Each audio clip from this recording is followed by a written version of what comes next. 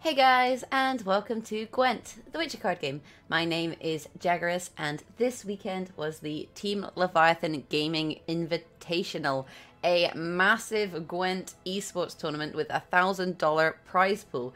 The tournament played across 2 days. We went from 80 odd participants down to 16 on day one using Swiss format. Then we had a double elimination bracket that took 16 hours to complete, ending in a grand final winner who took home $600. During the weekend, I was commentating with Spiro, who is another Gwent commentator, and I did record a bunch of our games. So over the next couple of days for you, I will have some commentary videos showcasing some of the highest level of Gwent gameplay and seeing what the current meta looks like in terms of the tournament scene. In terms of factions, you will notice that there's no Skellige. Why is there no Skellige? Because Skellige was universally banned. People kept banning Skellige because it is such a powerful list. But as a result of that, you should be able to see lots of spicy Northern Realms and Nilfgaard gameplay, along with some monsters and some Syndicate. So stay tuned and I'll get those games up and running. One thing just to be of note is that there was occasionally issues where Spiro would see what happened before I did, just because of how the spectator client works. So sometimes he does react to things right before they happen. Other than that, enjoy, and if you enjoy the videos, maybe leave a like. Alright, so xCyBerZz or Blue Coin is going to be Syndicate for Pajabol and Northern or Nilfgaard for xCyBerZz. Let me just switch the perspective here real quick. Oh, no switchy. You guys have to wait for the mulligan to finish. Yes, we got to wait for the mulligans to finish before the mighty F4 works. Yep, so we got Pajabol's Blood Money list. This is pretty much a standard list compared to last season. I feel like this list hasn't changed a whole lot. It is the kind of Passiflora version with cards like Soul, with Adriano, with MK. It doesn't really feature, I think, any of the new cards. If it's not broken, I guess don't fix it.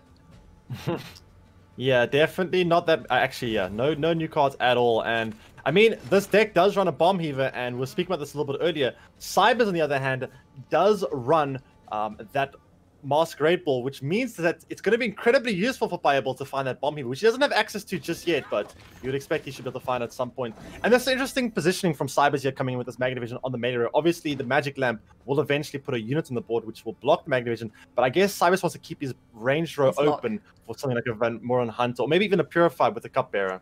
Yeah, I think that's sort of the situation you often find yourself in playing this sort of deck. You play the Magni Division on the back row, and then suddenly they play something you want to lock, and you're like, dang. And then you just talked about Purifying. Here is, you know, the other situation where Magni is such a nice poison target because, you know, they can go so tall over time, but they get played early, so they're an early target, which means that you often do need to find yourself purifying them with something like the Cupbearer. So this setup does make sense. Yeah, definitely very true indeed. That Cupbearer gonna probably come down here soon and to purify that poison and keep this Magna Division alive, and keeping that range row open definitely turns out to be good news for xCyBerZz here. Deciding what exactly he wants to do. I think it's probably going to be a Cupbearer, but we'll have to see. You kind of have to decide how many poisons does my opponent have, right? Because if your opponent has 2 more poisons, then the Cupbearer is a waste. As it is, Paya only has the 1 more poison in hand, so this is a great play from xCyBerZz, you know, in purifying it. But you have to kind of make a call on how many poisons, you know, or what's the likelihood of my opponent having poisons. As it is, this deck does run, what, 6 poisons? You have the 2 Fistex Traffickers, the 2 Fistex, and the 2 Mutated Hounds. Yeah, I think there are quite a few poisons. We've got the Traffickers, as you mentioned. Here comes another poison from Pajabol. And yeah, there's plenty of poison in this deck. However, that poison does come down here, but looking at Pajabol's hand, he doesn't actually have another poison. So this is actually potentially a little bit of a bait from Pajabol, trying to force xCyBerZz in a weird position, because this Trafficker, if you poison your own unit, you obviously get 3 coins. Now, poisoning enemy units means you lose out on that 3-coin potential. And as you can see on Pajabol's hand, he hasn't got a follow-up poison, so this Trafficker is actually just a bait. Poisoning your own card, though, against Nilfgaard is a risk, unless it's something like a Flying Redanian, where you can just thin it back out if you're at 9 coins. So it is a bamboozle, but Paya, I think, with the state of his hand, doesn't really have many other options for things that he potentially wanted to play here. He has to kind of decide how he wants to commit into this round, and considering the rest of that hand is golden, you know, MK, the engine makes sense to get to play here, but he's kind of maybe just seeing where Cyber goes and how xCyBerZz commits before he plays too much more. And there's a very quick lock. Yeah, very quick lock indeed. Pretty easy target for that. I mean, Pajabol can potentially commit Corkstein here to try purify that lock. However, Corkstein, you would imagine, such a valuable card in this matchup due to the fact that this deck is quite poison heavy, and that Corkstein definitely could be a very valuable card later on. However, looking at Pajabol's hand, he doesn't actually have really many efficient spenders round one. You know, often you want to have things like the Street Urchin or the Jackal as good round one spenders. Yield a little bit committal, but it is a spender, so it's something that Pajabol doesn't want to commit in round one. Yeah, the hand is basically too good. That's the kind of situation, and Pajabol's kind of accepted that there's nothing really more he wants to play here. With that said, like, xCyBerZz was kind of getting to the point where he was going to have to start committing more into the round, so I think xCyBerZz is going to be happy with the pass here. And you saw him click the Jin there. You know, he was kind of saying, this is my pass. That's often kind of a signal for that, is you click the Jin to get the points on the board because you're typically looking to pass pretty soon. Yeah, now we do see round 2 coming underway. Looks like Pajabol gonna have to mulligan away that Flying Dane. Obviously, it is a card that comes out of your deck once you get to Horde 9, and not being able to be thinned out in round 1, which means that it kind of costs Pajabol a mulligan here as he's forced to mulligan away in round 2. Looking at the other hand of things, xCyBerZz now does have a pretty threatening looking hand, must admit. And let's see what xCyBerZz going to do. Do you think that this Nilfgaard deck is capable of taking Snicker a long round, or are we going to see? So this is where it gets quite interesting, because if you look at xCyBerZ's deck, he has precisely 3 gold cards left. He has Fion, so he's got his Defender, he's got Afan, which he can thin out, and he has Masquerade Ball. Now, Pajabol doesn't have access to Bomb Heaver. And on top of that, Pajabol at the moment doesn't have his Passiflora to answer the scenario with a scenario. So if xCyBerZz, you know, feels like going into this round and kind of pushing, he'll reach the point where he can maybe start to see that Pajabol is missing some tools. And comparing that to the state of xCyBerZ's hand, even though he's a card down, I think he does have the potential in this situation to 2-0, just because Pajabol's hand is quite poor.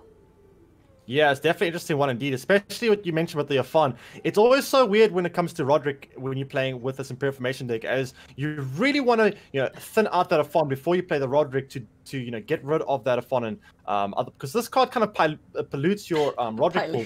However, yeah, it pollutes your Roderick pool, and the thing is you don't want to use your leader ability in round 2. So you can either maybe gamble on the Roderick and take the 66%, or you can wait till round 3 and try to get a more consistent Roderick pool. But let's see what Pajabol decides here, as he's going to go with a Azar, and we're going to see a decline tribute, just trying to get him up to 6 coins for now.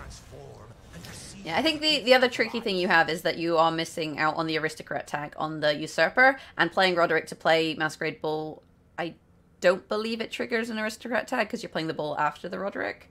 So you'd have to make sure you have enough other Aristocrats in hand if you're going to go down that route. Yeah, so now it looks like xCyBerZz is going to decide whether he wants to keep going or not. Obviously, his hand's looking quite good. Not sure what I mean, if he does want to go, I would imagine he's probably going to commit the Ramon onto Roderick if he does want to push. But that's the question. Does he want to contest this round? Does he want to push it, or does he think that round 3 is where his best chances lie? Yeah, this is where you're kind of lying. At this point, you've traded an Imperial Enforcer for Azar, which isn't a bad trade. But you do have to kind of make a judgment call here. And yeah, he's opting to just go into round 3, which has given Pajabol, I think, a little bit of an out, just given the state of his hand. That is definitely true. I mean, as you mentioned earlier, Pajabol does not have the Bomb Heaver in hand, which means that had xCyBerZz found that Masquerade Ball with Roderick this round, it would be pretty annoying for Pajabol because he would not have a Bomb Heaver. However, playing Roderick would mean you have to commit both the Vincent and the Fergus to fully proc it. So, looks like round 3 will go underway, and there's the evolution onto the Usurper's Emperor. It's going to go to the final form here, and let's see what Pajabol can be able to find. Looking for a couple more golds. There's one of them. Fion is, of course, a great card. And that can potentially try to protect xCyBerZz from that Bomb Heaver. However, Pajabol does have that Corkstein available to purify that Fion, so it will likely not be able to do that much. And as you mentioned, there's the Bomb Heaver ready to answer the Masquerade Ball. And that's where the Kalkstein in round 1 would have been a massive overplay to unlock the MK, right? Because it's so good against defenders and poison that it's just a bit expensive here. Pajabol's hand, though, you know, he's still missing his Passiflora, but he has found Vivaldi Bank, so he can go looking. But that, you know, you have to be a bit cautious because it depends on the position of the Passiflora within your deck. And he's just popping that straight off the bat. He's just like, I need to get those engines going. And he did manage to find it. Somewhat near the top by the looks of things based on his gold. So I think Paja's going to be happy with that. I think he had 3 coins in the bank, which means he was that on played he was on 4, so he went up to 7. Oh, it was so 4. he Okay, spent 2. Okay. Okay, so it was okay. It's relatively So cheap, right? second from the top. Okay, so now we do see the Roderick into the Masquerade Ball guaranteed here, and here's what we're gonna see: catch time. It seems as Bomb Heaver is gonna come down and do its work, putting an end to this Masquerade Ball. He's Looks like not all the party. Yeah, just throw a bomb in the party, Monka is. Here we go. There's the Bomb Heaver. Looks like not all scenarios are created equal, as Pajabol's gonna have a much more threatening passive flora as Bomb Heaver not... Oh, I forgot about this. Braithens can, of course, play the Dutch Informant and copy the Bomb Heaver. Looks like both players going to be answering each other's scenarios. Forgot about this interaction that could, of course, happen.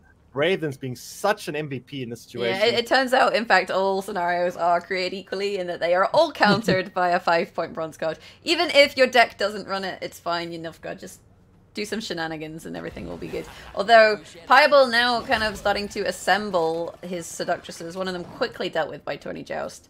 And it's kind of xCyBerZz' job to kind of shut down the engines here, but in doing that, he is also delaying playing it to his own strategy with Imperial Forces and whatnot.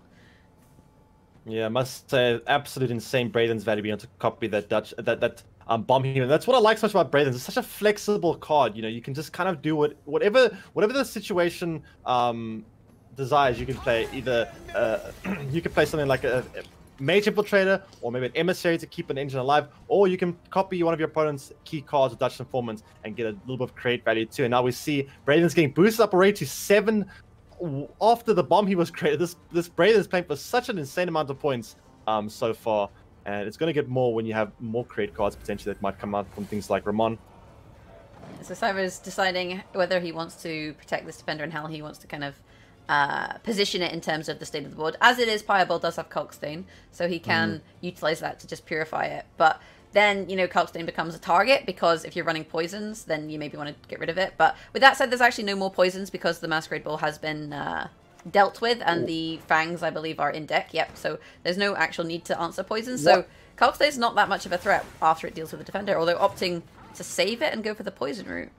Why did xCyBerZz boost the Theon to 9? That gives it could have. I mean, Pajabol could have taken a Philippon. It gave Pajabol a perfect Philippon to the Theon.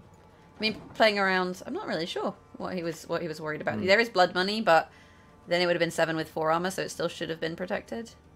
It's a little. I'm kind of curious why that leader charge was committed. It's not entirely sure about that leader charge, but interesting enough, it does get poisoned. Pajabol does not take the Philippa onto the Theon, rather opting to keep the Philippa maybe for an Enforcer instead, as we see now the defender finally going down here. And the question is xCyBerZz going to try and commit more engines, or does he want to start getting some value with this Enforcer before Philippa comes down, or Ewald potentially?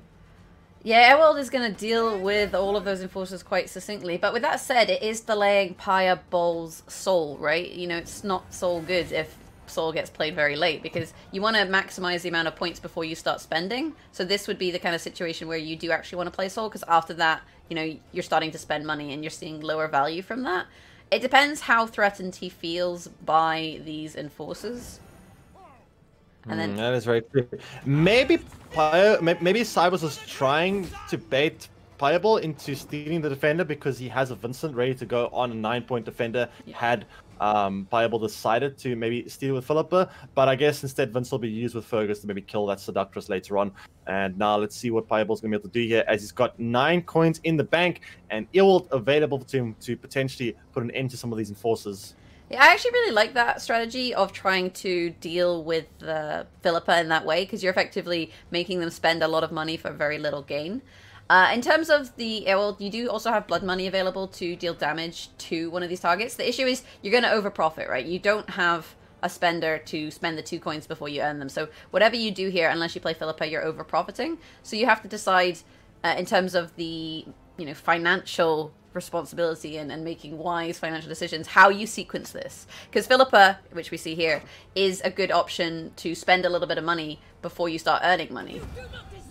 Yeah, there it is. Philippa will come down, as well as leader charge, to kill off 2 of these engines. It means, though, xCyBerZz still has a single Enforcer left over, and that's going to put a lot of work in when you combine it with the likes of Fergus and this Usurper. So that's going to be a decent amount of points for for xCyBerZz here. The question is, what is the best invocation target? Right now, looks like it's going to be a Slice Seductress, but again, that's also your best Vincent target.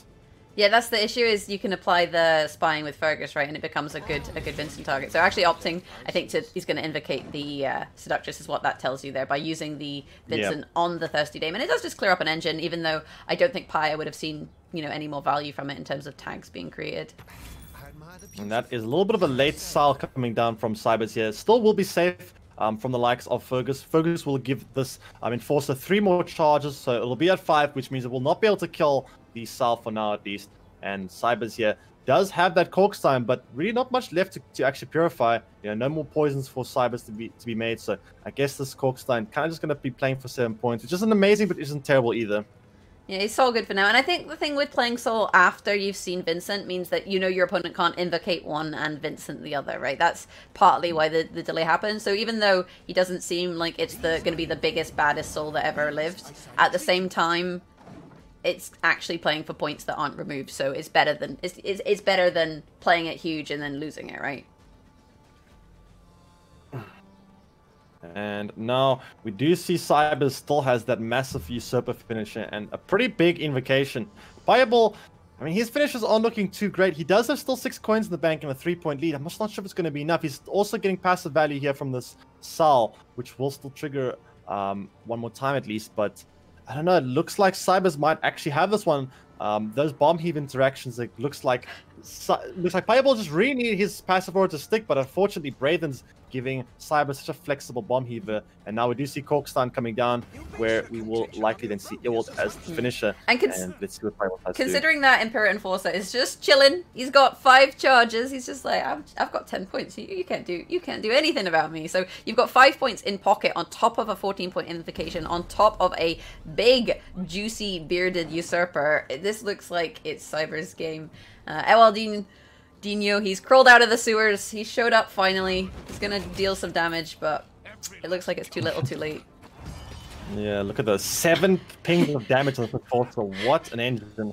As a game number 1 will go in favor of xCyBerZz, getting that first win through with his Nilfgaard deck against Pajabol's Syndicate. He didn't even need the Impera Pigs. He didn't use a single one of them. Like, that Impera was just for show. He's just sat there gaining charges. Didn't even need them. He was just like, at the end of the day, what, like a 4-point engine that didn't do anything, but didn't need to.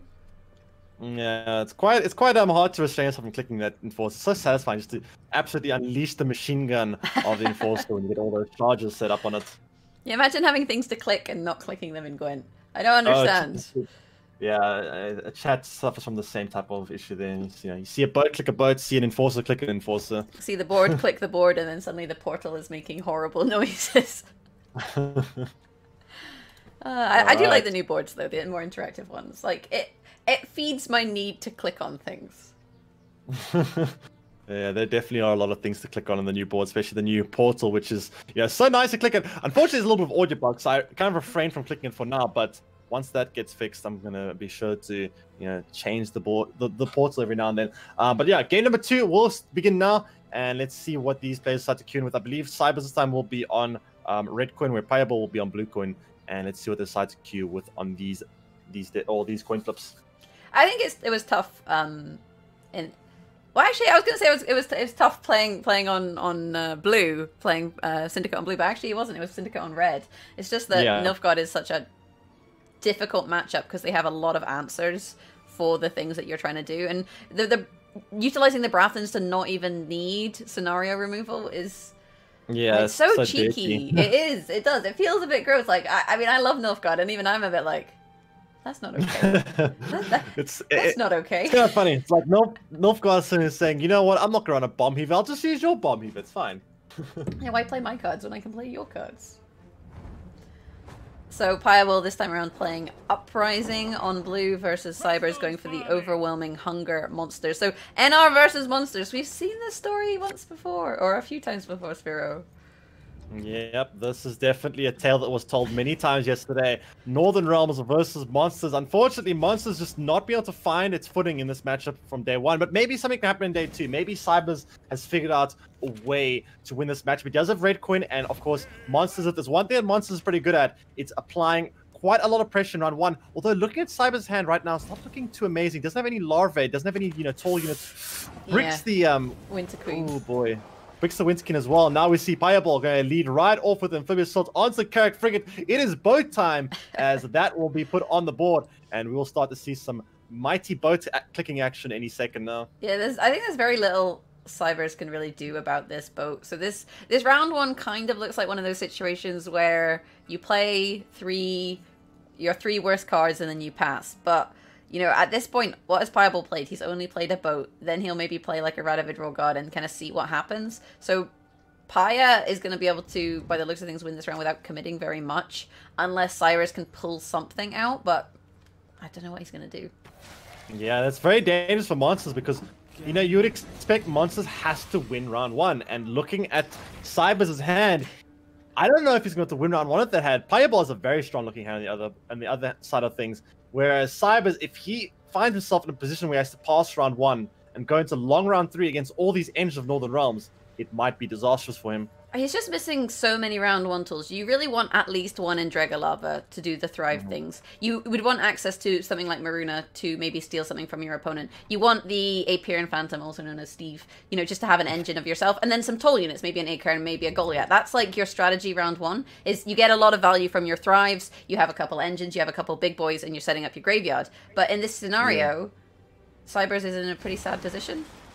And look at this armor going to tank up some of this frost here. So it looks like the Red Riders will end up only playing for 6 points, 6 for 6 on this range row, as this armor going to get a little bit of value through that, as Pajabol now getting 3 points turn of value and might start ramping it up with an Anna soon.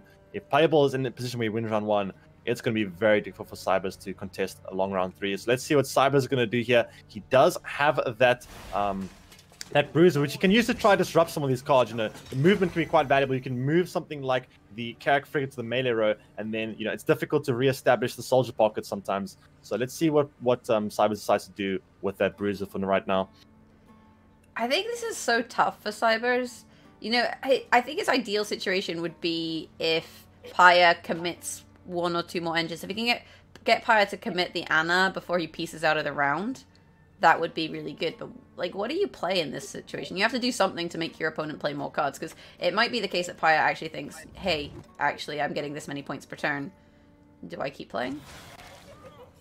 Yeah, it must be said, Pajabol actually drew quite well. He drew both the Aneromancy and the Amphibious Assault in round 1, and those are 2 cards you definitely want to have earlier rather than later, as they are Echo cards, and this Echo card does mean that once it goes to graveyard, it gets the Doom tag and then returns back to your deck, which means that you get to use it a second time. So you always want to have these cards either in round 1 or round 2, and Pajabol luckily found both of them in round number 1, as now we see this Carrack Frigate just doing both things, as we have now already spawned 3 volunteers, and gonna be even more anytime now. Yeah, Pajabol, he did pass the boat clicking check. That's a check you have at the round can. Are you capable of clicking the boat? It's got like the nice green circle there just to remind you to click it. And I think the Shayla Spend here is totally fine. She's only a 7 provision card, so she's not a expensive gold, and it also allows you to shut down another one of the Bruxas, right? So you shut down a Thrive engine at the same time across 2 turns. You're kind of threatening that without committing too many more engines to the round, because as the current state of the board is,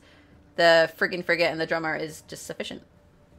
I must say, great use of this armor by Pajabol with that Radavidral God. Applying armor to the frigate, keeping it alive, and taking some of this frost value, which is just making this frost so bad for xCyBerZz. Now, we do see the bruiser going to be played for 7 points onto that Shilla, pushing into the back row, and also clogging up some space, making this frigate a little bit more awkward. And I mean, xCyBerZz has the Werecat on a row board like this as a punish. Could be a lot of points, so maybe xCyBerZz not out of the round just yet. Can still try threaten some reach with that Werecat. The other thing I would say is, because xCyBerZz is on red, he always has the threat of Acorn. Paya is like thinking, oh, if I pass now, Acorn will take the round.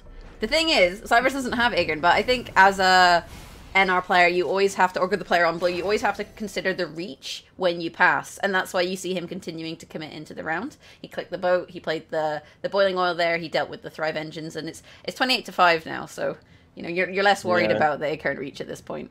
starting to get very awkward for xCyBerZz. Like, he's going to have to start committing some big cards here if he wants to stay in this round. Looks like the Werecat will come down now, and that still threatens quite a bit, especially with the leader charge. The question is xCyBerZz going to use... No, he's not going to use leader just yet. And I guess Nagelfar could potentially... It looks like Pajabol does take the pass. That's good news for xCyBerZz. But how exactly is he going to take this round? I would imagine a leader charge onto the Werecat, and... Or maybe he can do it... If he finds Nagelfar into Yigen, he could do it without having to... Yeah, it's a risk, but, I mean, what else do you play? I guess you could use a leader charge to play a bronze. Igorn doesn't do it, right? Because you would have the drummer ping. Oh, right, the drummer, right. Okay, that's absolutely right. The drummer does ping there. So it looks like it will just be done with the stat selection and a leader charge. Yeah, the little drummer that could. But, you know, I like that. I think, like, saving the Nagelfar for later round is good. And sometimes with this deck, you do end up having too many leader charges. So utilizing one there, I think, is pretty fine. Wait, actually, I think Yigen would have done because the Werecat would get a thrive then. Oh, yeah, that would be one more point. Maths. It is a risk, though, because, you know, you have a lot of other gold cards in the list. So if you miss it, then you're kind of a sad panda, right? Because then you still have to use the leader charge. Yeah, that is very true. So it looks like xCyBerZz going to take a safe option there. Does find the second Andrega Larva, and those are great cards to have here. The question is, does he want to play both of them in round number 2, or is he going to save one for round number 3, perhaps? As we'll see what he decides to do. I would imagine he's going to push here. Definitely want to shorten round 3 as much as possible against Northern Realms like this, a deck like this. I think you really want to shorten round 3, and I think if you really want to shorten round 3, both of them are pretty nice. The thing is, if you play one of them, it's very likely that you'll see them get surrendered. Right? Because it's a very easy way to deal with 2 Andregas, so at that point you may as well commit the second one if you're committing into the round.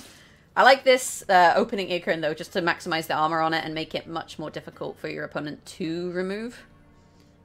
Anses would do it. Actually, no. Would Anses die? How does that resolve? So if Anses, Anses is suicide. If you use Anses to duel Yigen, your Anses suicide. So it would damage the armor, and then it would still start damaging the base strength of Yigen. But then it would be dead, and then only after the damage is resolved would Yigen die. Oh, well, this works. Yeah, Heatwave definitely is a great way to answer. Now, that means that xCyBerZz has not got a graveyard set up yet for his Ozil finisher, and if Pajabol is able to get final say, then Bloody Baron suddenly becomes a whole lot more menacing for xCyBerZz to deal with, because obviously Bloody Baron on an Ozil is just such a crippling point swing in favor of the Northern Realms player that you really need to try bleed, but at the same time keep final say because of the threat of Bloody Baron. Yeah, it depends how xCyBerZz wants to go about this bleed. I think if you're committing to the bleed here, you probably do need to play both Andregas, especially against the kind of engine value. So if you want to get your card back, at least. If you're not so worried about your card, you're okay. But yeah, xCyBerZz deciding that he does want to commit the Andregas. He'll play them on the range row, yeah, because that does play around a surrender. Because I think at that point, you're just a bit sad if you played both Andregas on the same row and then they just all die in one fell swoop. So, yeah, Pajabol. And this isn't bad, so I mean, Serena can still kill at least one of these. Like, this to me seems like a good surrender. I think that, Pajabol's going to take a surrender right away.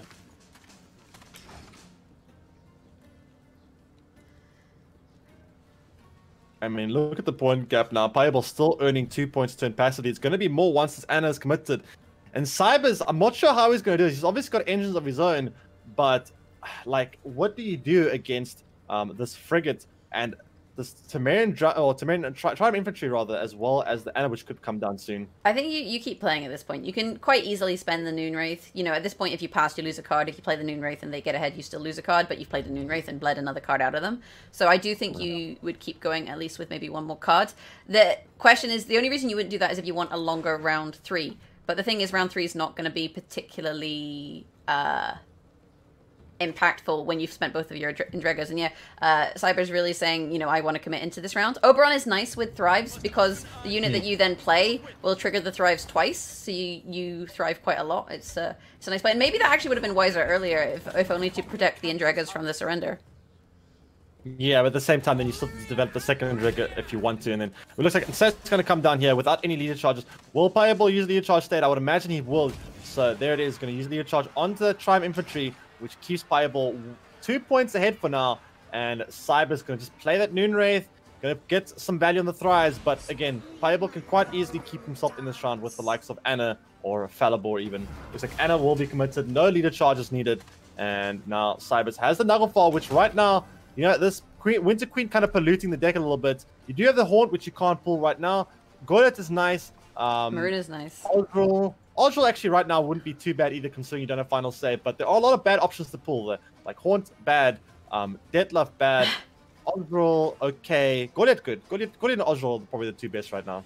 Yeah, I think even Maruna, if you can get the Anna or the Ansays would be good, although there's a lot of volunteers to kind of dilute that. And actually Goliath, like you said, decent pull. You get the 12 points with the 2 Thrive ping, so you're creating a bit of distance, and it makes Pyre's situation quite tricky, because if he wants to get ahead of you, he has to play Falibor. Well, he has to play Falibor anyway, right?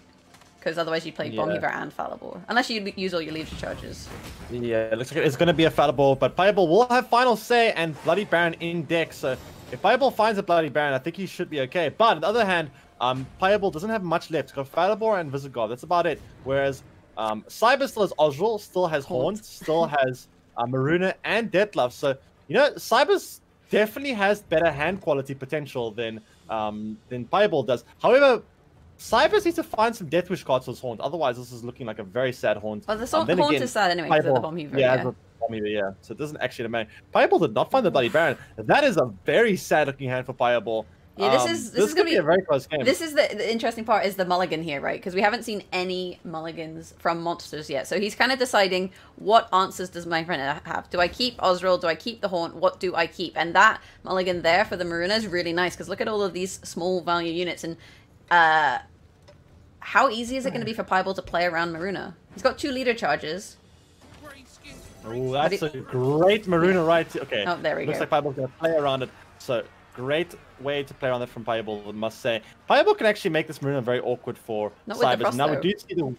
Oh, that is true. The Frost is definitely going to be quite helpful, as that Winter Queen now coming out of the deck finally. I mean, I must say, I've seen this Winter Queen brick a lot of times so far in this tournament. But this time, finally, it does end up coming out a little bit late, but better late than never, as now xCyBerZz will be able to use Maruna if he wants to, unless Pajabol wants to play around with leader charge. I mean, he can play around it and force the Maruna onto the 3, but you're still going to see Maruna value in this situation.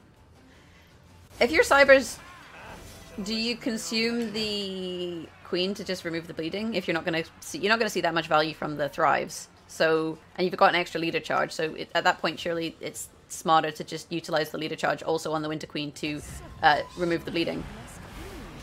Could be, but I mean, I guess that you can. It doesn't really matter, because the Ozril will thrive it up anyway, so it still goes back to 4. I guess you do it on the last turn, yeah. More or less same thing. It looks like xCyBerZz actually will take this one. Wow, I did not expect that. Honestly, if you asked me how this game was going to go in round 1, I would have said my money's on Pajabol. But xCyBerZz doing a good job with the cards he was dealt and staying in this game. Pajabol, unfortunately, missing out on his Bloody Baron, which is going to be such a sad thing to miss out on. And this Bombheaver not going to find any value, as xCyBerZz did mulligan away the Horn preemptively, I guess, to play on this Bombheaver, as Pajabol going to be left with his 4-point brick card in round 3. It looks like game number 2 will be all tied up. xCyBerZz getting his win through with monsters against Northern Realms, no less. Yeah, it did come down a little bit to draws there, because if you'd gotten the Baron, that's what, a 16-point play, so that would have put him ahead. But as it was, Paya just unable to find it. And the bleed really good, because you got so many big tools out of Pajabol for a short round. Like, you got the Ansays, you got the Falibor, you got the Anna. Like, by going all in on the round, xCyBerZz really bled out a lot of Pajabol's key cards, and then not fighting the Baron at the end was just the the cherry on the cake. So that makes it 2-0 to xCyBerZz. So Pajabol, if he wants to stay out of the losers bracket, he's going to need a reverse sweep. Yeah, reverse sweep. What is xCyBerZ's remaining deck? It's going to be what was the last one? It was I actually can't remember. No, you already run with Nilfgaard, I believe. I mean, Northern Realms then. Right, Northern Realms. So Pajabol's going to have to reverse sweep this Northern Realms deck, which, it can be quite difficult. It's a mid-rangey deck, and, mid-range decks are notorious for being quite resilient to targeting strategies, as it's going to be difficult for Pajabol to get 3 wins in a row. But 3 wins in a row, it's going to have to be for Pajabol if he wants to stay in the winners bracket, as game number 3 about to go underway.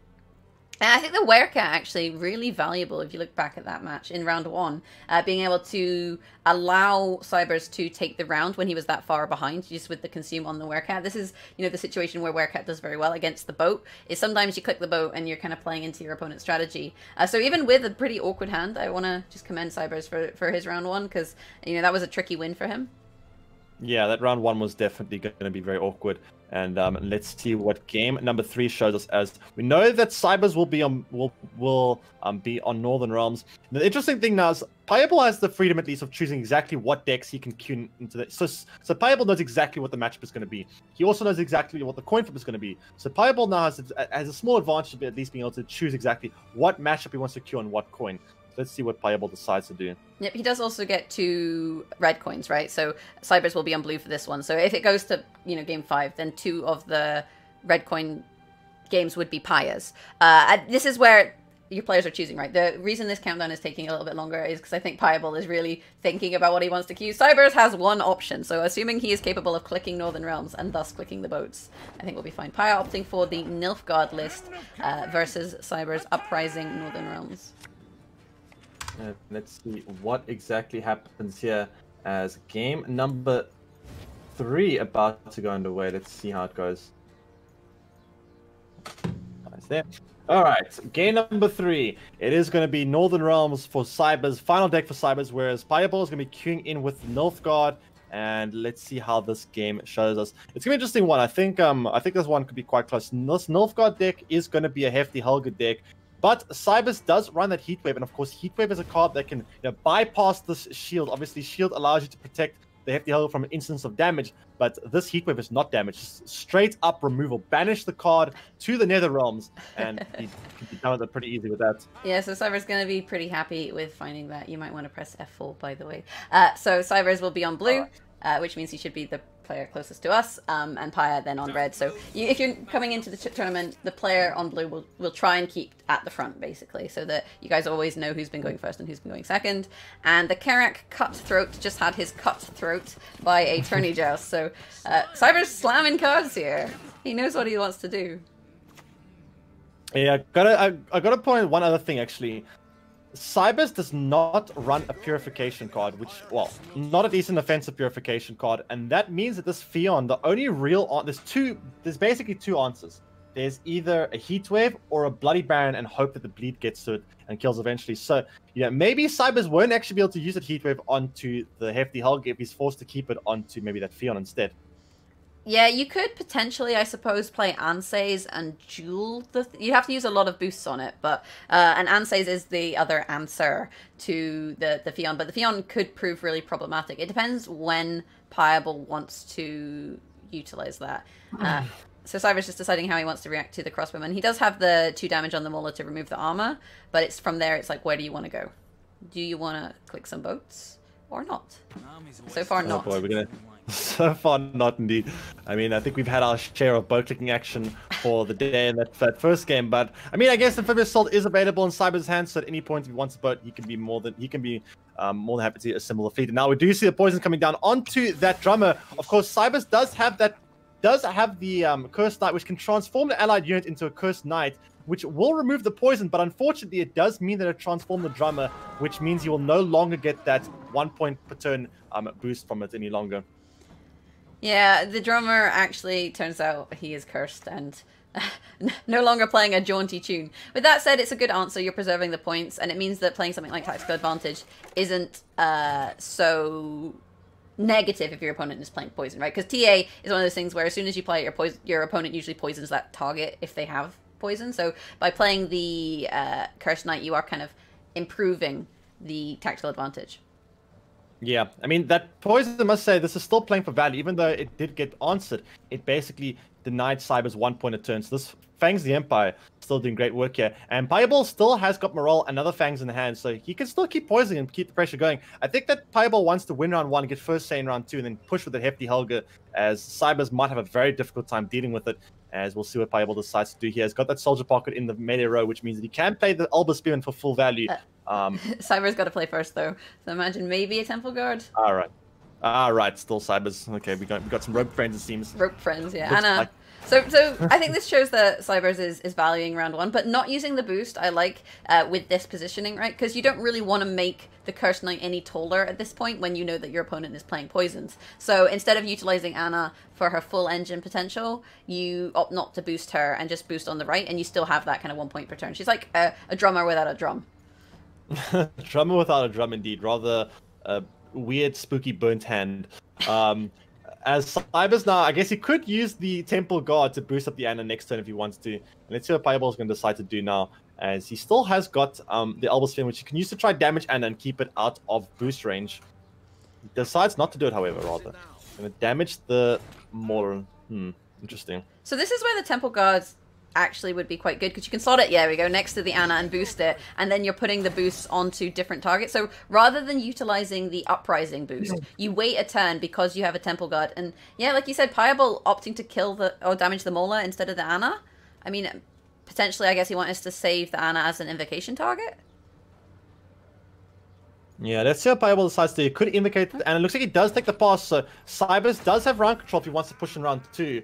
Or maybe we'll see a long round 3 where xCyBerZz tries to keep all of his removal cards for the likes of Hefty Helga and Stefan. It's going to be difficult for xCyBerZz to answer everything. Pajabol has got quite a few threats with the likes of his Stefan and Hefty Helga, as well as Defender. Obviously, the Heatwave is in hand, but Pajabol can even play around this Heatwave quite nicely by using the Fion to boost up something else. And that's one of the big benefits of Fion, is you don't have to use the boost on Fion. It's quite a flexible defender, and makes it one of the stronger defenders, in my opinion. Both players understanding the way that scenarios work. If there are no scenarios, you mulligan the Bomb Heaver, and they both pass the Bomb Heaver check at this point. Falabor, a nice pickup there for xCyBerZz. It does give him a bit more flexibility into this round, especially like looking at xCyBerZ's hand state. There is a lot of gold. Paya, on the other hand, doesn't have Helga, but does have Royal Decree, so can go looking for it. So we'll have to see how xCyBerZz feels about his long round versus Pajabol's long round. Nilfgaard long round is quite scary. Yeah, Nilfgaard's long round is definitely very scary, especially with Hefty Helga. If you can't answer Hefty Helga, we've seen it time and time again, it can absolutely obliterate the opponent's side of the board. So it is something that xCyBerZz is going to need to have a way to deal with. But unfortunately for him, he needs to use his Heatwave to answer the defender. As now we do see the Carrack Frigate coming out with the Amphibious Assault. Wait, no, sorry, with the Neuromancer instead. Was that maybe a misclick? I think he might have once did the Amphibious Assault. Yeah, opting to use the Neuromancy for the Frigate. I'm intrigued as to that decision. Sure. I mean, he does have another frigate in deck, and he can always use the Amphibious Assault on Egmont, but that's an odd choice. Yeah, maybe it's fine. Not entirely sure. I think that potentially was maybe. I mean, it probably was intentional. So let's see what xCyBerZz decides to do here, as he does have Amphibious Assault available to pull out another Carrack Frigate if he wants to. However, Carrack Frigate will get boosted up to 7, which is not a bad poison target for the likes of Morale and Fangs the Empire. And xCyBerZz no longer has any more purification. The Cursed Light was spent, so poisons will do quite a bit of work if they do come down. So xCyBerZz has to make a choice. At the moment, he can pass and get his card back, right? He's played the Frigate, his opponent's played the Lock. It's 4 for 4, so all things are even at this stage. And this is where you have to think, like, am I happy with that trade? Do I want a longer round? What am I afraid of? What are my kind of major concerns with this matchup? How do I lose? Because if he continues to play here, there's always the threat of losing a card. And yes, xCyBerZz thinks that is a big enough threat to, I think, pass the round. So it's going to be a long round 3 where Pajabol gets first say with the likes of Hefty Helga, which is so scary, especially considering that xCyBerZz does not have a real answer. He has the Heatwave, but he kind of needs a Heatwave for the defender. Let's see what the top decks end up showing for Pajabol. Finds Ramon, obviously needs to find a Bronze Soldier to work with. Does not find a Bronze Soldier yet, although that is the Bronze Soldier, but Magnet Division is not something you want to be copying with Ramon, because obviously there is some big anti-synergy going on there. Magnet Division has to be the only unit on the row, and obviously if 2 of them, there's only 2 rows in Gwent. This is not open beta, which means Magnet Division quite a little bit sad if you have to play 2 of them in round 3. Yeah, xCyBerZz is getting some sexy top decks there with his mulligan. He got a Neuromancy, unsurprisingly, and then ended up with Egmont and Baron. So I think at that stage you're happy. The one thing you're missing is your Surrender. I don't know if you'd mind too much, because you can always find it with a Neuromancy in the end. Whereas the Ramon Magni, not so magnificent. I'm not feeling it. Not feeling it. It's not good. Yeah, not magnificent indeed. As I mean, this Magnet Division will.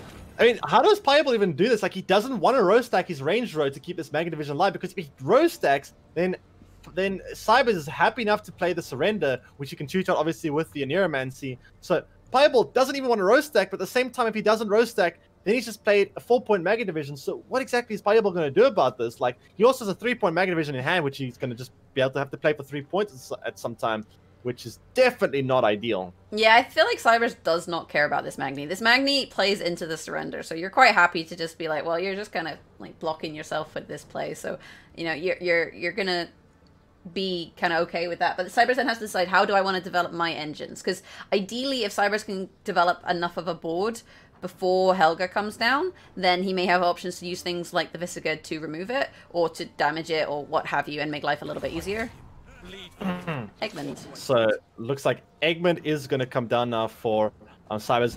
And Pajabol going to take the invocation right away onto it, putting it into that engine for now. As, man, this hand is looking very awkward for Pajabol. Still doesn't even have the Hefty Helga, nor does he have the Stefan. So he has to roll Decree into Stefan and hope the Stefan survives, which he can roll Decree out the Hefty Helga. But that loses him his double bribery as well. So, man, Pajabol just really suffering from some awkward mulligans here in round 3. Yeah, and that's a really greedy way to draw, right? If you do want to roll Decree into Stefan in order to then roll Decree Helga, you're also losing out on a bunch of tactics. In which case, is it even worth it to play the Helga? You know, at that point, how many tactics do you have left? Because you probably would have played the Defender anyway. So you're only getting +2 from the Helga on the bribery.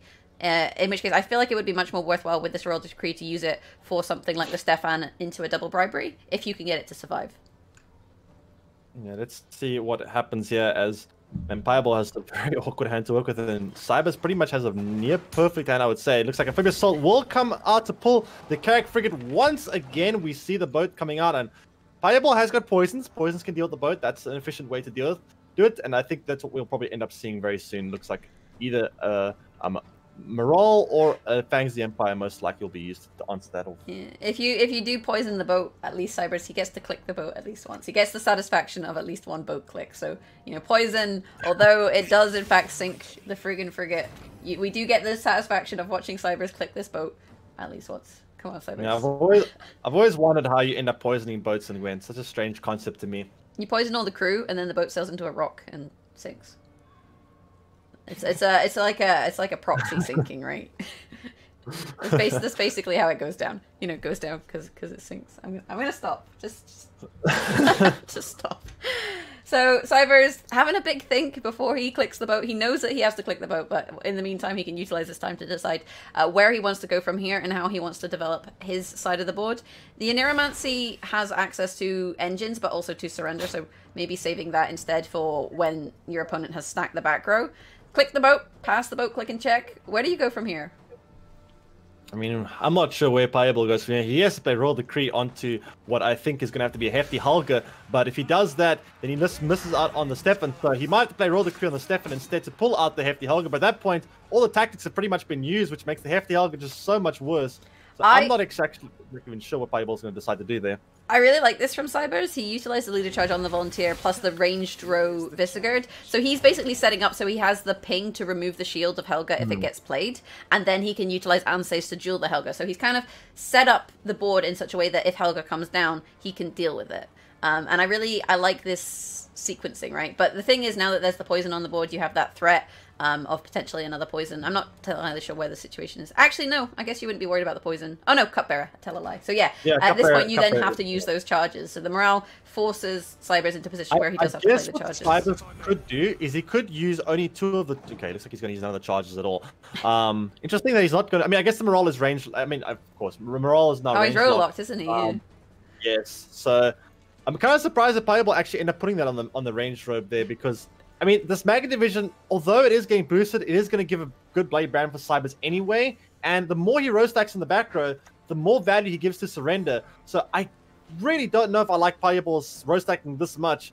As we now do see the Wraithen's going to be played onto a Mage Infiltrator, damaging both the Visigoth as well as the blade brand, and maybe threatening xCyBerZz to perhaps either use leader charge to boost him up or use those charges. He's kind of got to just decide what he wants to do with the charges, and he's still happy to save them for the time being. Well, last round because it was a tactic against Helga, but now that he's down to 3, you know, he's a little bit more threatened in terms of ways to remove things. So it may utilize those charges. There's no really good target, right? There's nothing on the board you really want to be hitting. I mean, you could just use the points for damage, in which case, you know, you want to hit something, I guess, relatively tall, so that if you do use surrender, you're not wasting points. You could set up a Phalabor, right, onto the Fangs and the morale, but in doing that, you are countering your own surrender. Yeah, this is just looking like such an awkward situation for for Pajabol to be in with this hand. Looks like xCyBerZz going to spend the charge with the Visigoth right now and say to himself that, you know what, I'm not even going to play around this Hefty Helg anymore, because surely he would have played it by now if he had it. And now we do see xCyBerZz going to use a leader charge onto that Bloody Baron, keeping it out of Tony Jow's range for now. And still threatening a big reset onto this Magna Division. And at this point, Pajabol really needs to stop stacking the Ranger. If he stacks anymore, the surrenders is going to become such a nightmare for him. The thing is, though, if he's playing Stefan, he has to stack the Ranger, right? He has to play Fion, and then he'd have to play the Decree into the Stefan onto the Ranger. Like, you don't really have a choice in that situation because Stefan is row locked. And xCyBerZz does know that one of Pajabol's cards is a 3-point Magni Division, right? So he's fairly aware of, you know, where this may go. So Fion onto the Ranger row, again, that tells you, right? That tells you I'm going to play Stefan. Because otherwise, if you're going to play Helga, you would play it on the melee row because you know that your opponent runs surrender. And there's a very quick heat wave. Just yeet the heat wave. Pajabol didn't try and play around that heat. I mean, I guess he plays into Unsays then, so I guess it makes some sense. But now that Unsays could be used to duel off maybe something like a Stefan if Pajabol is not careful. It's going to use a lot of leader charge to keep it alive. And I mean, Bloody Baron is on the board ready to go. So if Pajabol even boosts up that Stefan a lot, oh, he finds the Unsays. That is just, oh my goodness, that Unsays is going to... I mean, this is actually huge for Pajabol because what xCyBerZz could have done was xCyBerZz could have floated this Bloody Baron. So if Pajabol boosts up the Stefan to keep it out of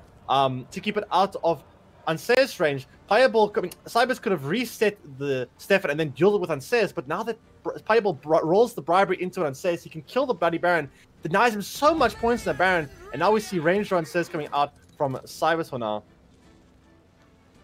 I think with the Rangers Unsays, I guess you're just trying to get that extra point so you have a bit more duel potential. In terms of the Aniromancy, if you can make that Unsays even taller, then you can still deal with the Stefan, right? So that looks to be what xCyBerZz is setting up for. You've got 1 point from the Uprising, bringing it up to 6. If you run Aniromancy into something like the Radovid's Royal Guard, you bring it up to 8. And that gives it a lot of duel potential. You sacrifice your... surrender. But actually, Pajabol, you know, recognizing that with the Unsays, he's recognized that this Unsays would just kill Stefan, so I may as well take the value play that is Egmont instead. 34 to 9, though. I gotta say, Pajabol's done an excellent job at staying in this game despite his very awkward draws in round 3, missing on the Hefty Helga and the Stefan, as well as the Cupbearer and Menno. I mean, Pajabol definitely was on the back foot here, whereas xCyBerZz drew quite well. So, must say, very well played so far from Pajabol, keeping himself in this game. I mean, it's not over yet. xCyBerZz still has this massive fallible, still has an Unsays to do 4 damage, and a Neuromancer to tutor out a surrender. And Pajabol stuck with a 3-point dead Magan division. So but he does have Afan, right? So we still have the leader charges, and that is a pretty big play in and of itself. It's going to be 9 points. You're going to see full value from this fallible, though. If you utilize the Unsays onto the opposing Unsays and demand satisfaction, that makes it a 2, which means the fallible can make quick work of that. Although actually giving your opponent time to play around your fallible here. And there is the... Looks like it is going to be a royal... Oh, not royal decree, rather, but a Neuromancy onto the Ravid Royal Guard, which means he can boost up this and says, give it a little bit of armor, which gets a more efficient duel. Here comes the final leader charge. Is going to pull out the Afan. That is a massive point gap for xCyBerZz. I mean, for Pajabol. I'm not sure how xCyBerZz is going to do these points. I mean, he still has a pretty big Falibor. This Unsays is going to do some work. There's the leader charge. It is going to be close, but I think that Pajabol, I think he has this one. Very close, however. And here is the Unsays. There is the Falibor. Unsays rather. Not actually not that close, but definitely well played from Pajabol, despite the very awkward hand round 3. Still takes the win here and gets his first win on the board in the series. I am wondering about the Radovid, you know, playing it to get the duel on the Unsays. Was that necessarily worth it? You did get an extra point on your Scytheman, but considering how stacked the rows were, your Surrender's still playing for a decent amount of points. I mean, I don't think ultimately it would have won him the game. I'm just wondering, you know, that's one of those games where you go back and you're like, okay, if you on Neuromancy this, is it better? If you play the sequencing like this, is it better? Because in delaying, he actually lost points from his Falibor, right? Because he did have a full value Falibor if he'd used the Unsays just for 4 damage, and he opted not to do it. So I'm not entirely sure. You have to go back and do the maths. I must say, it was an excellent game of Gwent, despite the fact that the bribery definitely had a say in the outcome of that game, I would say. Definitely was an exciting game nonetheless. So let's see what happens in game number 4 as Pajabol finally gets his win through with that Nilfgaard. And now still needs to beat this Northern Realms deck twice more if he wants to stay in the winner's bracket. And now Pajabol will have a blue coin. So let's see what xCyBerZz is going to be able to say about that, as xCyBerZz will queue in with Northern Realms once again, obviously. Yeah, so this time around Pajabol will be on blue, which means he maybe won't be able to utilize some of the bully tactics that red coin does have. Red coins are such bullies. Like, it's not cool. Play nice. Stop forcing your opponent into losing on even. I hate losing on even. Oh, triggers me. Well, losing on even definitely something you do not want to be having happen in Gwent. Let's see what happens now in game number 4. Those players are going to be... Pajabol does have the luxury of knowing exactly what his opponents are going to play, so he can choose exactly the coin flip of these remaining 2 decks and what he wants to queue in with. So let's see what Pajabol decides to go with, as xCyBerZz will go in with Northern Realms guaranteed. I think when it comes down to the bribery, though, you know, it was big that he killed the Baron, but then he didn't end up playing Stefan anyway. So the question is, if the bribery had been worse, does it matter? It's interesting he won that without using Stefan and without using Helga. You know, 2 of the kind of big tools in the tool belt ended up not actually coming into play. So this time around, Pajabol going for Northern Realms. It is the Northern Realms grudge match. Full test. This I like versus Hensel. Who's gonna win? mean, this is going to be almost identical, I think, of a mirror. So I think there might be... Maybe, no, I'm not even sure. It might be card for card exactly the same. I'm not even entirely sure. This is going to be very, very similar decks, if not exactly the same. I think that Pajabol does run Shitter, whereas xCyBerZz does not. So that is a little bit of a difference. But other than that, pretty much straight up mirror match. So this is quite an interesting situation in terms of mirror matches, because with an engine list like this, going first is really nice, especially when you have the tactical advantage. So you can see Pajabol opting to run this list on blue in the mirror is powerful, because it means he has first say, which means he can develop his engines round 1. And then if you win round 1, you'll often see the player actually really push round 2. And with these kind of mirrors with engine decks, there's often a 2-0, because your opponent is always reacting to your engines and always trying to kind of chase you, whereas you are quite free to then set up engines as you see fit. So round 1 really crucial in this matchup.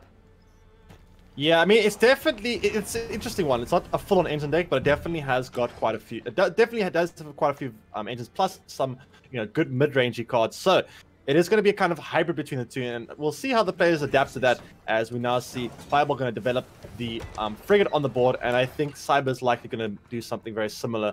He does have Amphibious Assault. Pajabol does not have any of his Echo cards, so it's a little bit unfortunate for Pajabol to miss out on the Echo cards so far, but of course you can still find them in round 2 and still be okay, I think. Yeah, need the player having their Surrender Ether, which is a very vital tool against these frigates, because you can just wipe out all of the voluntary crewmen and just completely decimate the row. So I think both players unhappy that they don't have their surrender at the moment, but happy that at least their opponent doesn't, if they do, which they don't, but you know, I'm happy for them.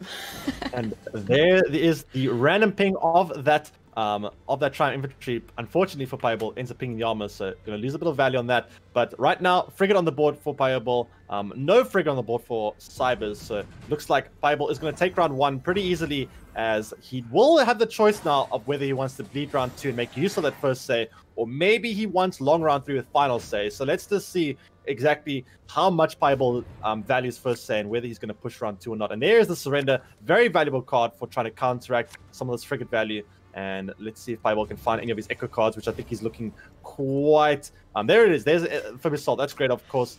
Still does not have the Neuromancy, but of course having the Amphibious Assault is a great card to pick up in round 2.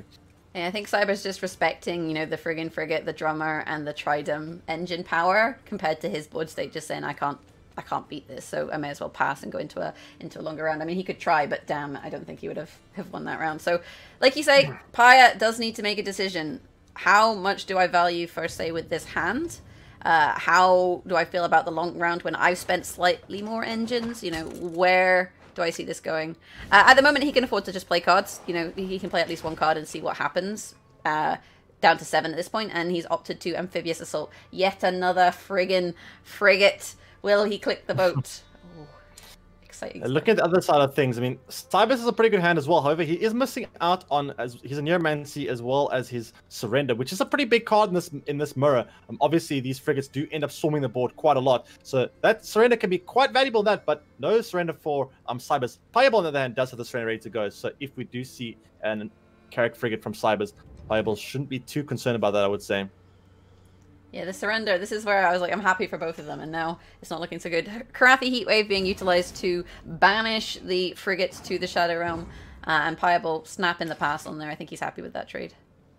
Yeah, it does trade quite well on that because he will still get back his Amphibious Assault, whereas xCyBerZz will not get back that Heat Wave. And now we're going to go into long round 3. However, this time there is a little bit of downside for Pajabol. xCyBerZz will have first say. Pajabol will have final say, though. Final say can be somewhat valuable because of the likes of Bloody Baron. But first say also has its own merit. So let's see what the top deck show for both players. As xCyBerZz still looking for that Surrender and a Neuromancy, whereas Pajabol does top deck into the Amphibious Assault, obviously guaranteed. There's the Neuromancy for xCyBerZz. So the Neuromancy, a big pickup because you can utilize that to draw into Surrender. So even if you don't find Surrender, you have, well, access to it. This card's so flexible because it plays any card from your deck, not like Royal Decree, which only plays a unit.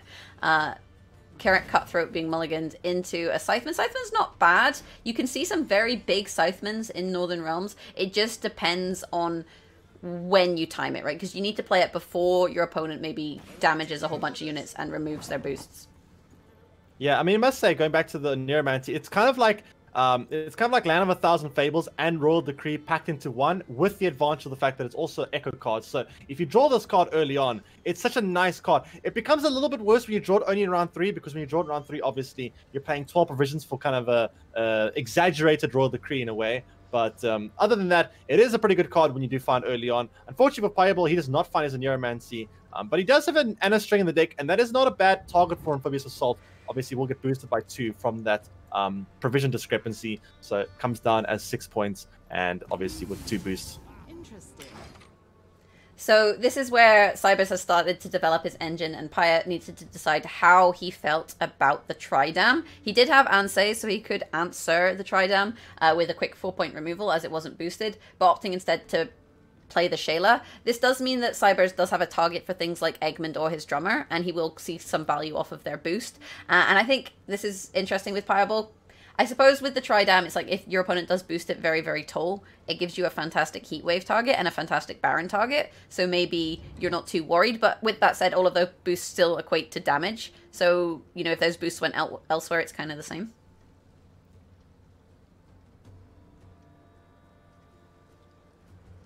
Oh, where'd Jagger's go? I'm here. One sec. There we go. Sorry, you just cut up for a second there. There we go. Oh, I was talking about engines. Yeah, all I said was he could have removed the Tridam with the Ansays, but maybe opting to save that for a bigger target. But it does mean that xCyBerZz can set up a drummer or Egmont, which is what he did. So yeah, Egmont does come down now to remove that. And now xCyBerZz getting a little bit more board control than Pajabol's. Of course, Falibor could come down potentially right now and answer that Triumph Infantry. It looks like it's rather going to be a Mauler for the time being for Pajabol. So let's have a look at both players' decks. Pajabol missing out on a Neuromancy, not the end of the world, and xCyBerZz missing out on Falibor, Visigoth, and Serena. So I would say that xCyBerZz having a little bit of a worst hand, but we've definitely seen players in this tournament so far, at least, being able to come back from it. First say, obviously, does give xCyBerZz some small advantage, but let's see if it's going to be enough of an advantage to make up for that draw discrepancy. It's quite weird, though. You know, in the current situation, Paya hasn't answered any of the engines. I mean, he does have the damage. He's kind of saved that, so maybe he's trying to set up a Falibor where he can answer, you know, multiple engines at once. But at the moment, there's Anna, there's Egmont, there's Tridam. You know, there's a lot of engines. And there's the Falibor, but with the way that that was played out, it still only answered one engine. But I mean, that was a very good answer. Obviously, dealing with an Anna is so much value, so fantastic Falibor value there from Pajabol. As xCyBerZz now starting to maybe fall behind a little bit, but we do see the drummer being used on this Triumph Infantry. And Pajabol, I guess he could use an Ansaeus potentially. That could answer this drummer. I would expect to probably see an Ansaeus coming down roundabout now, but we'll have to see.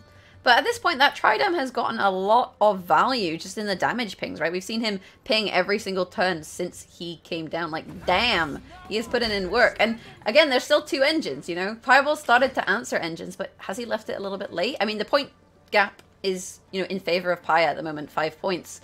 But what has xCyBerZz played? You know, we've seen Falibor and Ansay's been played by Pajabol. Yeah, it's also important to note this random damage from this Trident Infantry is also quite valuable in the fact that it puts damage units on Pajabol's side of the board, which makes, you know, his Visigoth and Scytheman potentially a little bit harder to set up, as you no longer can just get this Falibor and this Mauler up to boosted strength with the help of your lead ability so easily. So now let's see what xCyBerZz is going to do. xCyBerZz still has his Falibor and Ansaeus, but he does have to choose now whether he wants to take Falibor, Visigoth, or Surrender, which are such important cards in this matchup, which he's going to have to sacrifice 2 of them. or actually, I guess only one of them. You can use Amphibious Assault to pull out the Visigoth at least. So you have to choose between either Pajabol or Surrender. Yeah, and I think actually using Amphibious Assault for the Visigoth is really nice. Actually, I guess opting not to play Surrender this round, using the Neuromancer here for Pajabol. I like it. I think if you're not running boats, if you're not using Amphibious Assault to play the frigates, then the surrender value is much, much lower. So by playing like this, he's kind of said, I'm not going to play any boats. I know you have the counter to my boat strategy, so I'm going to counter your counter by not playing it. Yeah, let's see what xCyBerZz decides to do now, as he is going to have committed his Pajabol, which means he will no longer have access to that surrender. And Pajabol, looking at his side of the board, I mean, he's got Heatwave. Not sure what the best Heatwave target is going to be right now. I guess maybe a Scytheman. There will be 2 Scythemen for xCyBerZz to play. But I'm not entirely sure we'll see with that. And also the surrender, I mean, there's no frigates being coming on the board, so this surrender might not be that amazing. We do see Amphibious Assault coming out now from xCyBerZz. Never mind, there's a frigate. Looks like surrender is back on the menu. Yeah, I was saying that you might opt to not play the frigate because, you know, surrender is a thing. But xCyBerZz, I guess, instead of sacrificing his Visigoth and going for the friggin' frigate instead, he does have the soldier set up with Pajabol, so he does have the little crew pocket. But, you know, if Pajabol gets removed, what are his options? I guess Baron is a soldier? Here is the question is Pajabol going to Heatwave well, I actually really like this from Pajabol, using the Radovid Royal Guard onto the Anna string and making it Unsays pretty much impossible to kill the Anna. Of course, xCyBerZz can use the Blade Baron and then combine it with the Unsays, but that takes a lot of work to get through this Anna. So very good use of this Radovid Royal Guard from Pajabol, making that Unsays duel just not possible right now. I think you have to Anna it, right? You can't just leave Anna it, Baron it. I think you can't just afford to leave it with that many points. The Unsays, like you say, at the moment isn't going to be able to cut through it, which is pretty bad. But then if you're going to Baron it, ideally you would want to, I guess you could play Baron melee and then boost him. But then you get your Scytheman not quite at the value that you would necessarily want. You maybe want him to be a bit bigger, but yeah, Anna's just too much of a threat. You have to respect her. And there is the Blade Baron putting the Anna back down. But of course, Pajabol could use Leader Charge to boost it back up if he wants to. And of course, Pajabol also has a Heatwave, which he can also make use of onto the Carrack Frigate if he wants to as well. The question is, does he want to do it? He does take the Heatwave onto the Carrack Frigate and does use the Leader Charge onto the Anna. Unsays, I think, still can do it at 7 effective health. The Unsays will be able to do it, but that means he's got to use his last Leader Charge, which means that he exposes that Scytheman early. I guess it doesn't really matter too much, but there it is. Unsays will come down now to finish off this Anna. Yeah, saving the Leader Charge for that instead. These Scythemen not that big though. You know, there's really not a lot of boosted units, so you're not seeing great value from the last couple cards in xCyBerZz hand. He is up in points, but Pajabol does have, there you go, 4 boosted units on the board at this stage. His Visigoth, you know, is pretty big, and the way that the units were positioned there, I'm a bit confused. I guess, like, you know, you disable the Tridam. xCyBerZz disabled his own Tridam, which would have, you know, helped him counter some of these. Disable his Tridam, why? The Eggman's not ticking anymore. Use the order. Oh, no, use damage. Yeah, there we go. I'm being a numpty. That's fine. I don't know. Yeah, Surrender and Visigoth with 5 pings versus Boiling Oil and yeah, I think Scytheman. This should be a win for Pajabol from what I can tell. So looks like this might all be tied up, as game number 5 might happen here. Pajabol's final deck is, I think it's Syndicate, which we might see Syndicate on Raidcoin versus Northern Realms deck, which seems to be the case. It's all tied up. Scores have been tied. Let's see what game number 5 is going to show us. Yeah, that Royal Guard onto the Anna was... It just spelled disaster because he didn't have a good way to deal with it. Like, I really think Pajabol with that play, they cinched the round, and, you know, well played by Pajabol and well played by xCyBerZz. It is definitely a tough in a mirror depending on where you're at, and he did miss quite a few cards in terms of his draws, which in a mirror is just huge. Do you think Pajabol can cinch the reverse sweep though? Oh boy, it's gonna be an interesting one. What an upset that'll be for the first game of the day to get reverse swept. xCyBerZz versus Pajabol. There are 2 teammates. They do have very similar deck lists as well, so it's going to be interesting to see how that ends up unfolding. Will we see the reverse sweep in the first game of the day? Let's see.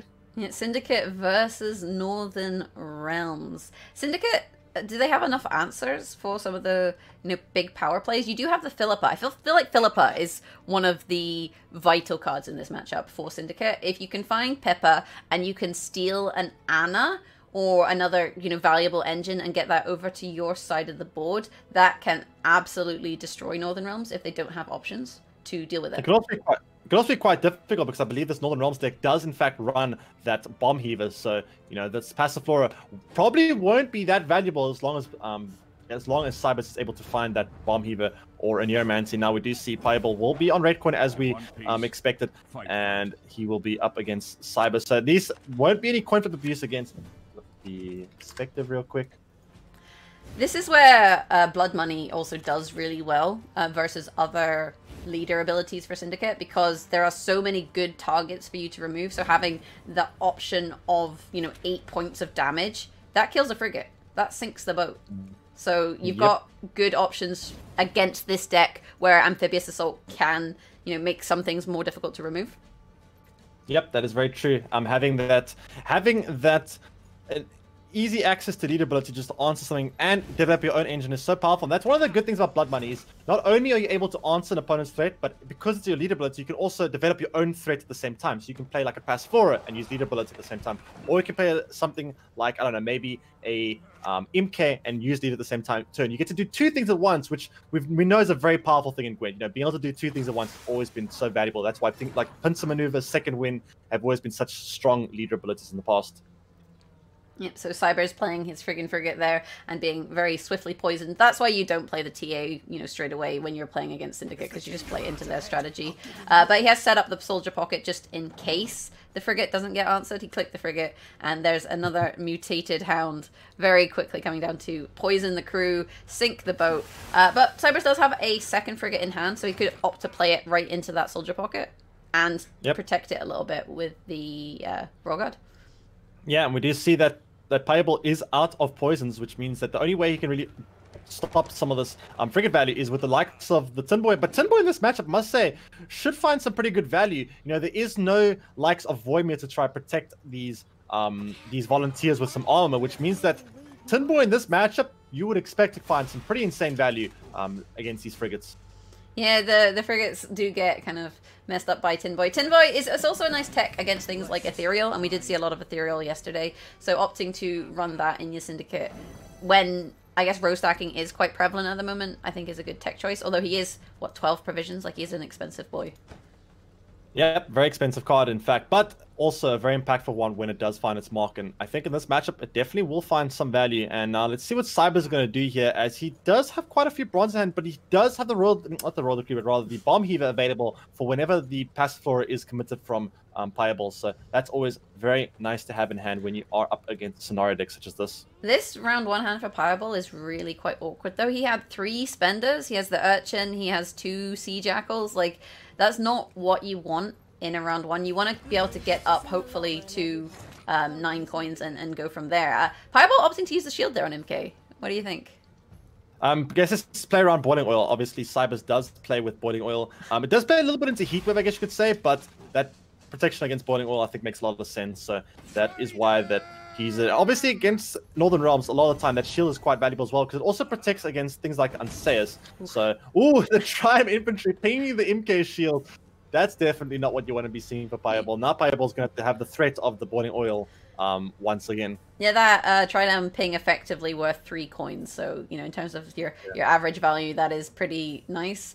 The other options also, there's some armor on the board and stuff. So in terms of where else you could have gone, that ping was pretty nasty. The thing here is we've seen 2 frigates get played, right? So after this round, Tin Boy is losing a lot of his value. Whereas Pajabol, in terms of his hand state, he's got a spender on the board already, and he's got 2 more spenders, and he has sod all money. Like, he's not being very financially sensible in terms of saving. So this round one's really awkward, because you want to wait with your Tin Boy.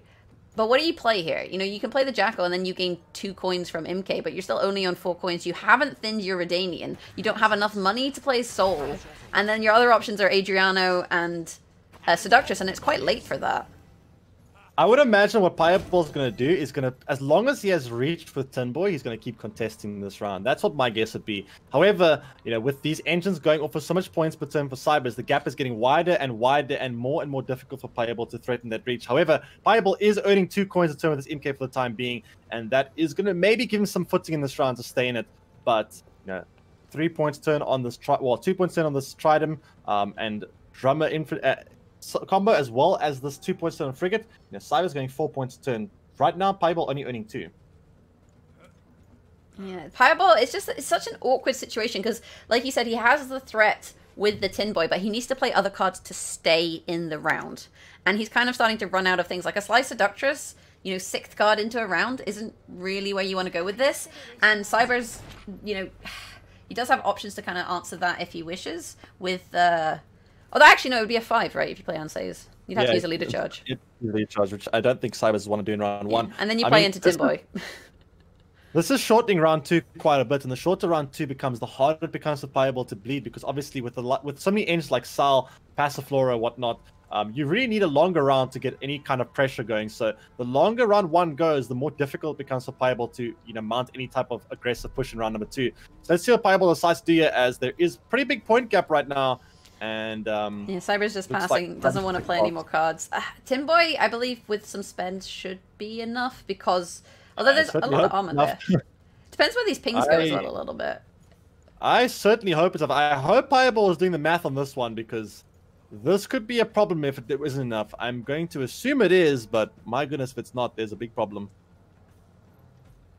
So he's 15, I think, on Tin Boy, plus your spend. But then your opponent's getting 3 per turn. It depends maybe a little bit where the ping goes. And you do have 6 coins in the bank, which is, I guess, 6 points. But the point gap, at the moment, 19 points, so you need 20. But then that's not taking into account the ping. So let's find out. Let's find out. There is the Tin Boy. Uh-oh.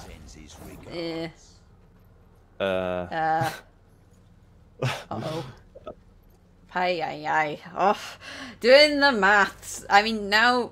You can pass? I guess Pajabol was hoping that one of the pings would hit armor, but man, that's a pretty big gamble to take. Oh boy, so Pajabol now 2 cards down. That is a bit of a problem, so he can't really push. He has to pass. But now xCyBerZz gets both first say and last say. And he has the Heaver. Extremely scary. I mean, the draw's not bad. You've got the Passiflora, you've got the Ajar, so you have some kind of options in that turn, but xCyBerZz, 2 cards up, draws into Baron and Eggman, our good friend Eggy Boy over here. So you can't really shorten the round here, and you don't really want to with things like Soul. But, Tin Boy, reach, but not reach enough. That was a really nice pass from xCyBerZz. I imagine Pajabol, if he did the math there, he was hoping that random ping would hit armor, which is a bit of a gamble to take, but didn't pay off for Pajabol here, as he now finds himself a card, 2 cards down, and he's going to have to pass here, I think, and then go a card down to round number 3. And I mean, xCyBerZz has the Bomb Heaver. He's got a pretty good hand so far, and I just don't know what Pajabol is going to be able to do against both first say and last say in favor of xCyBerZz here. Yeah, I mean, maybe you hope that if you play into this round, you can just get some things out. Yeah, because it does, you know, xCyBerZz points do take a little bit of setup. But then if you lose this, going 2 cards down, you're going to be incredibly sad. The other thing is the Passiflora is really awkward. You know, you might want to try and play it round 2 and hope that they don't have Heaver. But when your opponent is also running a Neuromancy, they do have that extra access. So it's very likely in this situation that you do have that option. Eggman's being utilized to squash the bug. He's a nice damage option. Like, you don't have to always play him as a drummer. So the bug has been squashed. But, you know, Pajabol does have the option to pass. Is an Ajar for an Eggman trade that good, though? Yeah. And this has been such a weird game in round number 1. So the question is, what does Pajabol decide to do here? He's got 6 coins in the bank. He's got so many engines. The problem is, how does Pajabol push? Like, every card in hand is an engine. Like, you just don't have enough time to set them all. But he's gonna go for the pass for anyway. xCyBerZz has got the Bomb Heaver, but man, this is looking so awkward. But I mean, I guess we can, if he's able to put down enough threats, it might become a little bit awkward for xCyBerZz to answer enough of them. But here's the Bomb Heaver. Unfortunately, round 2 just so short for Pajabol. These engines aren't going to be nearly as threatening as they would be in a long round. I think Pajabol just had to really hope that xCyBerZz didn't have access to Bomb Heaver in that situation, and it is much more likely in round 2 than in round 3. You know, because if xCyBerZz has found Bomb Heaver, by now he'll keep it. But round 3 you draw into 3 more cards, right? So it is one of those things. And now xCyBerZz is ahead with 2 cards. Yeah, I mean, it's not just the bomb heaver that xCyBerZz has, a Neuromancy too. Hoping that your opponent misses out on a Neuromancy and bomb heaver. A little bit far-fetched, but I mean, I guess maybe Pajabol trying to look for some outs. This is just the heat wave, right? Yeah, you just snap the heat wave. You don't boost the Seductress and you stay ahead. And now, I guess you can get another Seductress. I mean, you've got the tempo. Your leader isn't really great. You don't have a spender, so you may as well save that money. But in doing this, you know, 21 points to 13. I mean, xCyBerZz might just go all leader charges and take the double final, say with 2 card advantage in round 3, perhaps. Maybe that's what we'll see xCyBerZz do. Just commit like a Ravaged guard, go all leader charges or something like that, and just say, you know what, I'll have no leader, but I'll have 2 cards up on you and double final say. I think even the surrender you could afford to commit now because it's not going to be that good in a 3-card round, right? So at the moment you're getting 6 points from it. Plus you then have the leader charges and the Scytheman. It's a good option. You have to do the maths though with the Seductresses and stuff and work out exactly what gets you ahead. I'm gonna go for the Baron plus the boost, then I guess that should do it. So looks like xCyBerZz going to use another leader charge here, and I mean, yeah, double final say, 2 card advantage. This is looking like a little bit of a GG in my opinion.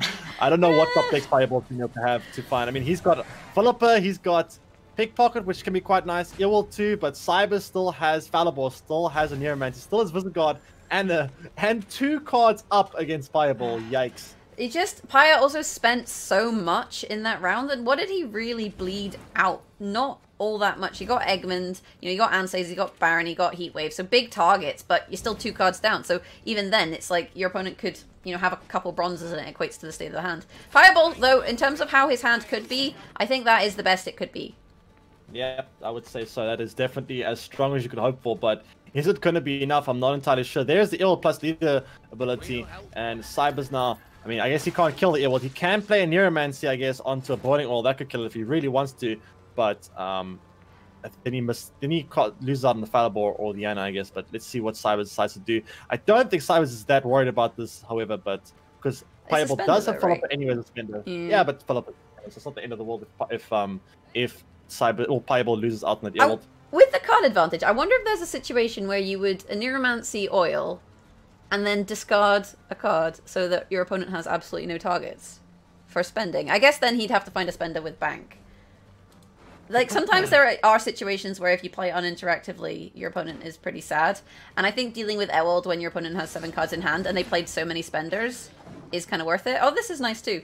I like this. Again, you're just being an uninteractive friendo. Yeah, I mean, this Philippa might end up being a big card. Pajabol, I mean, xCyBerZz could, as you mentioned, just discard his Radovid Royal Guard and say, have fun with all your coins. Yeah. I guess a practice spender is very valuable. But if Paya saves his money here, if xCyBerZz just a Neuromancies the Boiling Oil and kills the Street Urchin, Ewald can't shoot anything, Philippa can't steal anything, so you've got 9 dead coins.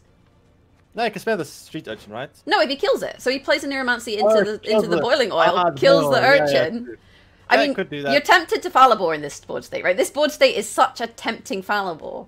But when your opponent has 9 coins and you know Philippa is a card, that is a thing. But, like, xCyBerZz doesn't, like, he doesn't need to take a risk. He could afford to just be boring. Oh, he's gone for Falibor. Is this going to be? I mean, he could spend coins with spend a leader charge on the Falibor to put it out of Philippa range. It wouldn't be out of Philippa range. It'd be an 8, and he's got 9 coins. All right, never mind. I thought it was 7 coins. My bad. So yeah, I mean, I guess it just goes. It's just going to be Philippa food, but I think it doesn't really matter. Could have been interesting if he took the Boiling Oil, but I guess famous words are, I think, in the end, it doesn't even matter, unfortunately. But definitely could have been an interesting play for xCyBerZz to make use of.